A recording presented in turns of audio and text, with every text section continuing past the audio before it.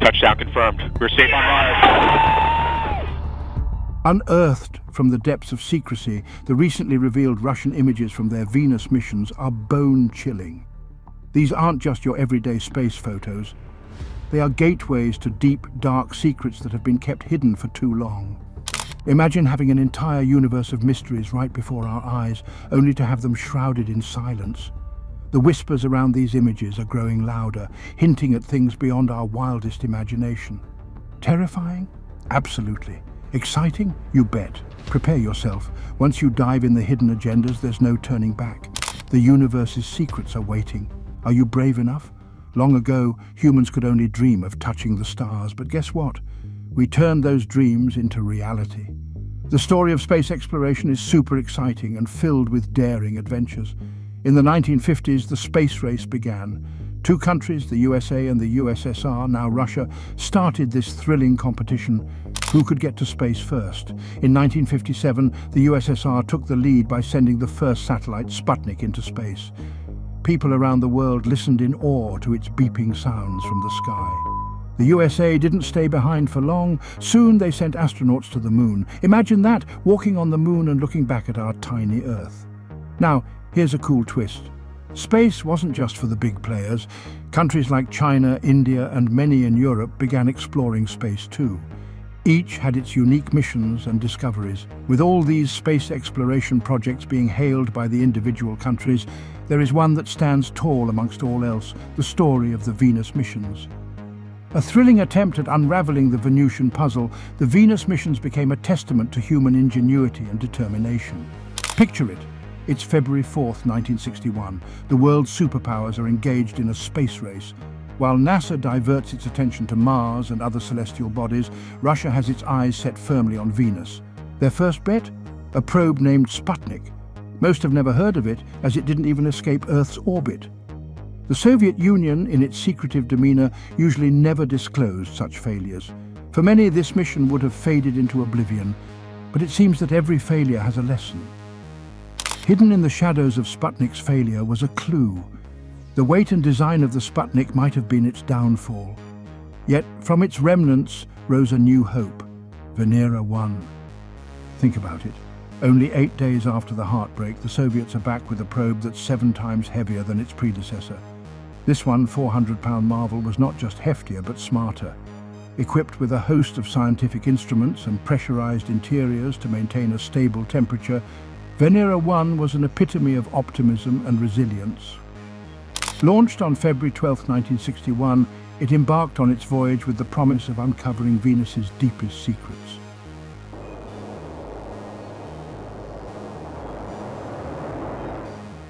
Imagine the excitement when, right after the launch, Venera 1 started communicating, twice in quick succession. The scientists' hearts raced, hopes soared, and expectations skyrocketed. Every 5 days it would send messages back home, shedding light on its journey. But space is a vast, unpredictable void. On the 5th day after launch, they expected another signal, but what followed was an eerie silence. The once promising probe started to fade away, leaving the scientists in a mix of suspense and despair. Days turned into weeks, and the communication lines fell apart. By March 4th, it was clear. Venera 1 had gone silent, its voice lost in the terrifying void of space. Diving into the vastness of space, our Russian comrades embarked on an audacious quest, setting their sights on unveiling the mysteries of our neighboring planet Venus. The Venera 2, a successor to the Venera 1, was bestowed with a TV system and specialized scientific instruments. Designed as a flyby, its sole purpose was to capture and relay information back to Earth. But alas, as it approached Venus on February 27, 1966, staying a mere 24,000 kilometers away, it faced unforeseen complications. Like an actor struck by stage fright, Venera 2 succumbed to overheating, leaving us in the dark about whether it had completed its flyby or given up midway. With no data returned, the hunger to unlock Venus's secrets intensified. Enter the next set of probes, Venera 3, 4, 5 and 6. These metallic marvels, each weighing approximately 2,000 pounds, were loaded with state-of-the-art instruments. But the crowning jewel, a detachable pod known as a descent module, filled with devices that could measure, analyze, and relay atmospheric details of our hellish neighbor. Venera 3 had a grand vision: to gently touch down on Venus's surface, brandishing the coat of arms of the USSR. But fate had other plans. Instead of a majestic landing, it collided with the planet on March 1st, 1966, earning the unintentional honor of being the first spacecraft to crash on another celestial body. Despite the communication systems betraying the mission, the estimated impact site was a tantalizing hint at the probe's journey. Though Venera 1, 2, and 3 might not have achieved their intended objectives, they etched an indomitable spirit of exploration. Like brave scouts leading a battalion, they paved the way for future missions to uncover the enigmas of Venus. Venera 4 was an embodiment of resilience and innovation. Standing at a towering 3.5 meters, it carried a 383-kilogram lander probe, securely sheltering crucial instruments. Launched from Tiazeli Sputnik on June 12, 1967, this gallant probe began its descent towards the night-side Venusian atmosphere on October 18th. The daring probe's journey was accompanied by its main bus, faithfully trailing behind. But space exploration is fraught with perils. The bus wasn't built to endure Venus's volatile entry. At an altitude of 52 kilometers, parachutes sprang to life, guiding the probe's descent. A mere 5 minutes later, the instruments buzzed to life, relaying 23 sets of readings over a tense 93-minute window. It painted a thrilling picture, an atmosphere thick with 90 to 95% carbon dioxide and the absence of a magnetic field or radiation belts. Atomic hydrogen lurked at 9,900 kilometers altitude. Initial beliefs painted a tale of the probe touching Venus's surface. Although Venera 4's time on the mission was limited to just over an hour and a half, it left an everlasting legacy. Every beep, every transmitted piece of data was a testament to the unyielding spirit of exploration, feeding our insatiable curiosity about the universe's terrifying yet exhilarating mysteries. Venturing yet again into this enigmatic planet, two twin probes, Venera 5 and Venera 6, embarked on a mission to unveil the mysteries of Venus. Built with an uncanny resemblance, these identical probes were stronger and more resilient than their predecessor, Venera 4. With a main bus weighing a colossal 1,130 kilograms, they held their most treasured cargo, the descent probes. These probes, constructed for the high decelerations of space, were equipped with smaller parachutes. This clever adjustment allowed them to dive faster, seeking the depths of Venus's atmosphere while still in action. Imagine a probe speeding through space, only to suddenly eject its top, revealing instruments ready to gauge the alien environment. The probes boasted an array of scientific tools, including a radio altimeter, thermometers, barometers, and even photoelectric sensors. Venera 5, the first of the twins, set off on January 5, 1969. After some stellar navigation, the probe was cast off from its bus, making its descent from a staggering 37,000 kilometers away from Venus. The tension heightened as its parachute burst open at 210 meters per second. Every 45 seconds, Venera 5 sent chilling readouts back to Earth, fighting against the scorching temperature and immense pressure of Venus for an agonizing 53 minutes. It detected a blinding light level and confirmed the hellish conditions Venera 4 had discovered. The atmosphere was so dense with carbon dioxide that any hope of Venus being an Earth-like haven was instantly crushed. Just days later, on January 10th, Venera 6 followed in its twins' footsteps. Though its journey mirrored Venera 5's in many ways, it faced its own set of horrors. Its photometer, designed to measure light, failed. But the probe did relay chilling atmospheric samples, giving a nightmarish glimpse into what Venus truly was. Together, these twins not only painted a haunting picture of Venus, but offered invaluable insights into the greenhouse effect, a phenomenon that, although fascinating, will be left for another tale. Then came Venera 7. On August 17, 1970, it rocketed into space. This probe aimed even higher to land on Venus and relay its eerie secrets. Before its descent, it chilled to a bone-curdling -8 degrees Celsius. As it made its entry, its parachute sprung to life 60 kilometers from the surface. All seemed to go well until disaster struck. Merely 6 minutes in, the parachute tore, leaving Venera 7 plummeting in freefall for almost half an hour. Against all odds, the probe survived its crash landing. The signal weakened, surged momentarily, then nearly vanished. Later, scientists theorized the probe might have bounced, coming to rest sideways, its antenna misaligned from Earth. It looked like the end for Venera 7, but this probe wasn't done. It relayed one final terrifying secret. Venus's surface was blisteringly hot, with temperatures soaring to an unimaginable 475 degrees Celsius. Picture a brick pizza oven and you'd have an inkling of Venus's scalding heat. And if that wasn't daunting enough, its surface pressure was so intense it equaled the crushing depths of being 900 meters underwater. These brave probes unveiled a world unlike any other, a world both awe-inspiring and nightmarish. With the sacrifice of Venera 7 hanging on our heads, the Russians were more interested in what little bit of information they had received from a dying Venera 7. With an ambition to know more about Venus, Venera 8 embarked on a daring journey to Venus on March 27, 1972. For 117 days it soared through space, making a crucial course adjustment on April 6th. Imagine a spacecraft's interior chilled to a freezing -15 degrees Celsius before plunging into Venus's atmosphere. As Venera 8 entered, its speed dramatically dropped from a blistering 11 kilometers per second to a safer 250 meters per second, using aerobraking, a heart-pounding 67 kilometers above Venus.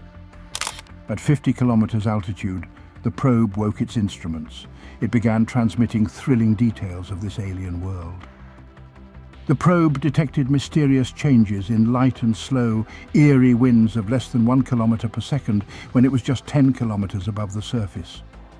It braved Venus's harsh surface, continuing to relay data for an astonishing 63 minutes before the brutal conditions silenced it. What did Venera 8 uncover? The probe echoed Venera 7's alarming findings, sizzling surface temperatures and suffocating pressures on Venus. Yet it also revealed something captivating. Venus's light was eerily similar to a cloudy day on Earth, hinting at potential for capturing Venusian landscapes in days to come. The probe even detected the menacing presence of sulfuric acid in the clouds and gave us our first glimpse of Venus's surface regolith. Despite its similarities with Venera 7, Venera 8 offered a fresh, terrifying look at Venus's deadly charm. But excitingly, this wasn't the end. Between 1975 and 1978, the Soviets sent a series of missions to Venus, namely Venera 9 to Venera 12. What made these missions stand out? Cameras. For the first time ever, we received images from Venus's surface. Even with technical glitches like lens caps not coming off, some probes did their job perfectly.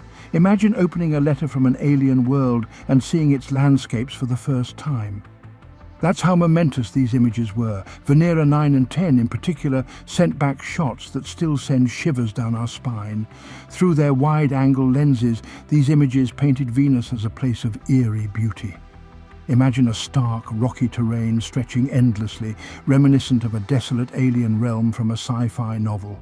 The pictures even captured parts of the landers, showcasing their unique Soviet design flair. It's like catching a glimpse of a foreign flag on a distant, terrifying shore. Now let's get to the nitty-gritty. Venera 9 embarked on its daring journey on June 8, 1975. Fast forward to October 20th, and we're biting our nails as the descent craft separated from its orbiter. 2 days later, it was touchdown. To survive the infernal heat of Venus, the lander had a cool trick up its sleeve. It circulated a fluid that pre-cooled it to a chilly -60 degrees Celsius, ensuring the spacecraft's operation for a good 53 minutes post-landing. Talk about beating the heat! Venus wasn't going to be an easy conquest. The lander had to endure blazing descent heat, get slowed down by a series of parachutes, and finally make its mark with a landing cushion absorbing the shock. Yet not everything went according to plan. While it was meant to take a full panoramic shot, a stubborn cover meant only an 80-degree image was captured. Nevertheless, it was groundbreaking. Through Venera 9's eyes, Venus came alive in black and white. Its surface was a symphony of rocky patterns, possibly shaped by volcanic eruptions or tectonic shifts.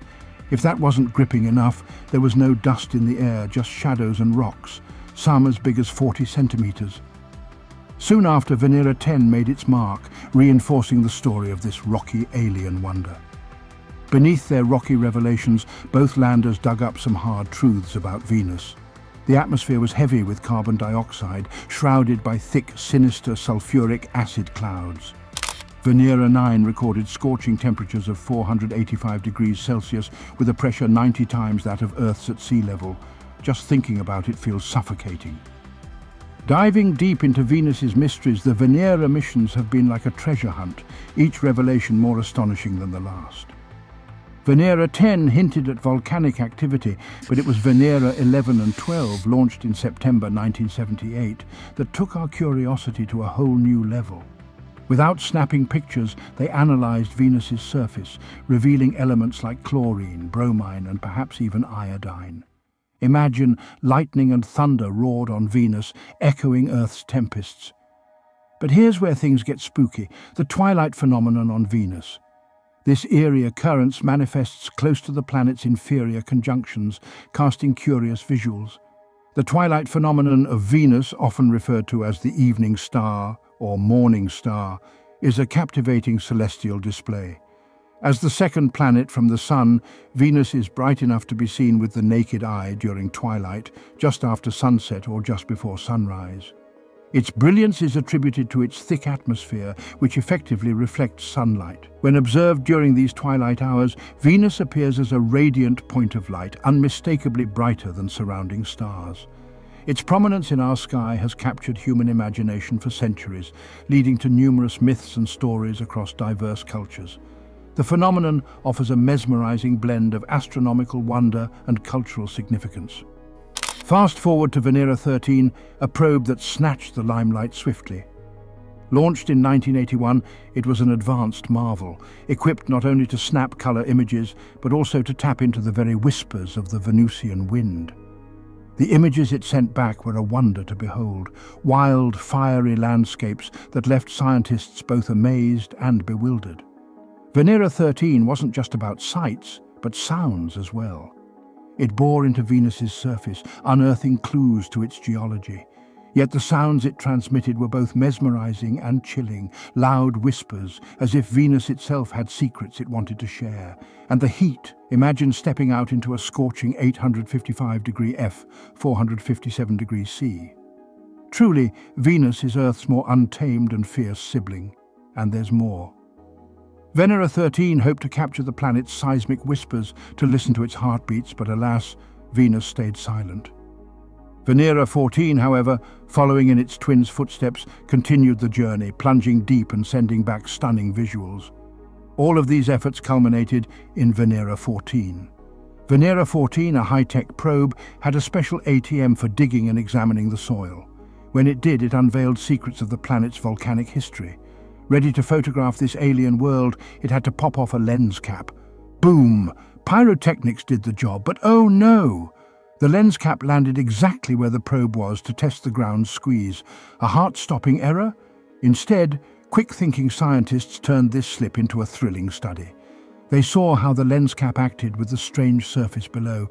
Talk about a thrilling twist in space exploration. For ages, we believed Venus was unreachable due to its closeness to the Sun. However, with all this history behind Russia's space explorations, whispers about the Russian government hiding secrets are growing louder. The recent leak has ignited a wildfire of curiosity. What else might they be concealing? Some suggest they're communicating with extraterrestrials. Although unproven, the thought is chilling. Are they shielding us from truths about otherworldly beings? Imagine what revelations lie hidden. Could the stars hold answers we've been denied? But it isn't just the Russians and Venus exploration programs that have had people questioning governmental intentions. Whispers of hidden agendas behind space exploration abound, as do rumors that space agencies are withholding vital information. Ever heard of the dark side of the moon? Some conspiracy theorists believe that space agencies are keeping secrets about what's truly on the other side. They suggest that alien bases or ancient structures might be hidden there. With only one side of the moon ever visible from Earth, it's a perfect place for extraterrestrial secrets, right? And then there's Mars. Rovers have been exploring the red planet for years. But are they only showing us part of the story? Some claim to have seen mysterious structures in rover photos, structures that resemble pyramids or faces. Could ancient civilizations or even present-day aliens be calling Mars home? Perhaps the most chilling theory surrounds the Voyager missions. These spacecraft launched in the 1970s are still sending data back from the depths of interstellar space. Yet, a few believers speculate that some of this data, possibly messages from unknown cosmic entities, is being kept from the public.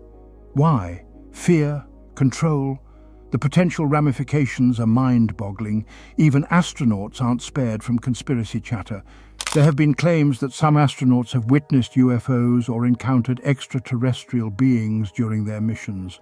However, they were allegedly sworn to secrecy by the agencies they work for, preventing them from sharing their experiences with the world. Thank you for being with us. Make sure to watch the next video on your screen. It's fantastic.